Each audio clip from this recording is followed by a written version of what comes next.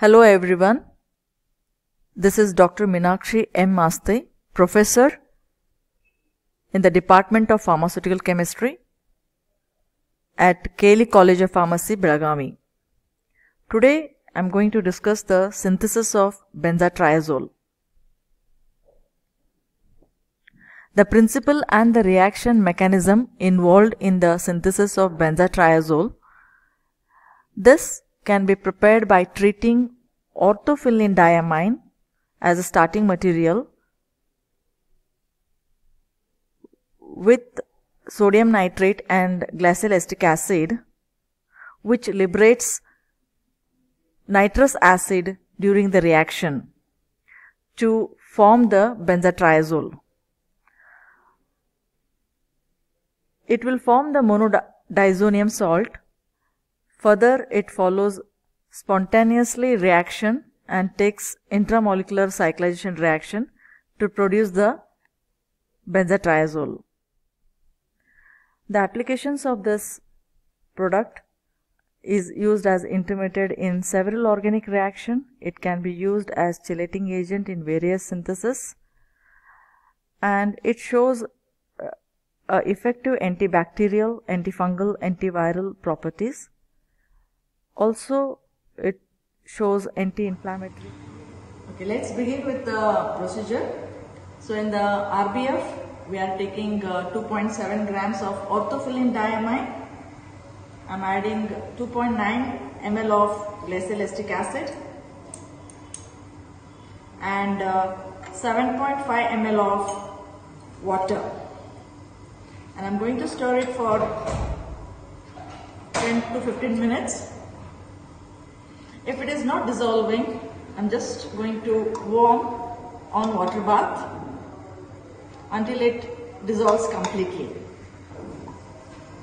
So you can see the reaction, the red color is producing.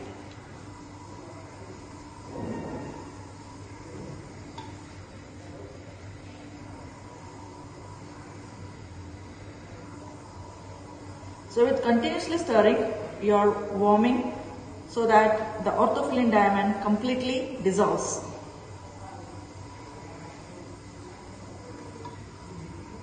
Okay, you can see that it's completely dissolved.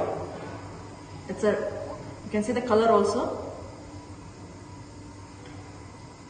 We'll wait for some time, let it cool it. So you can see this is the, it has cooled. Now in another beaker, I have taken 1.9 grams of sodium nitrate and 4 ml of water. This mixture I am going to add in the O-Phenylene diamine which is taken in the RBF. At one portion only I am going to add.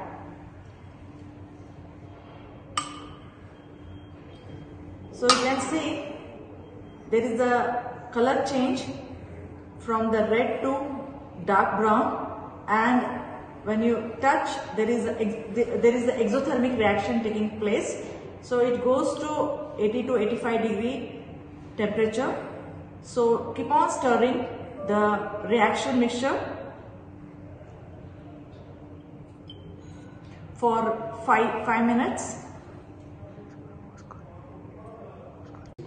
So there is a formation of the monodiazonium salt,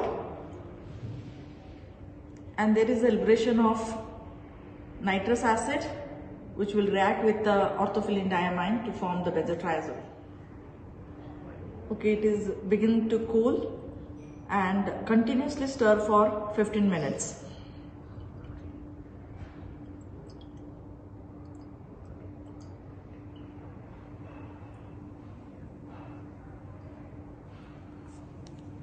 So it is cooled.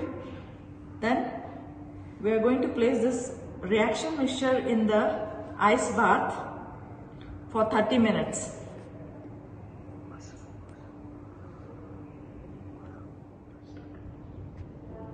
So you can see it has been placed in ice bath.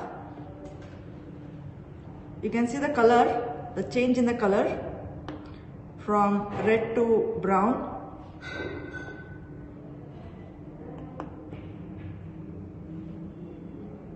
This is a diazonium salt.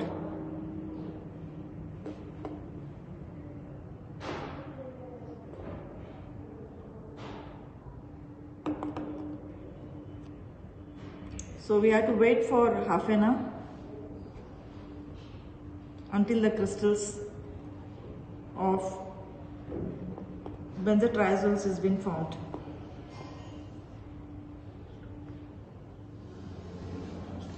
After 30 minutes in the ice bath, you can see the crystals are formed of benzotriazole.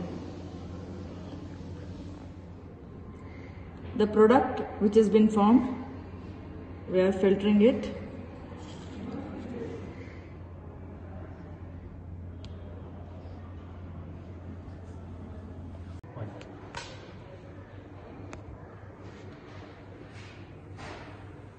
Thank you for watching.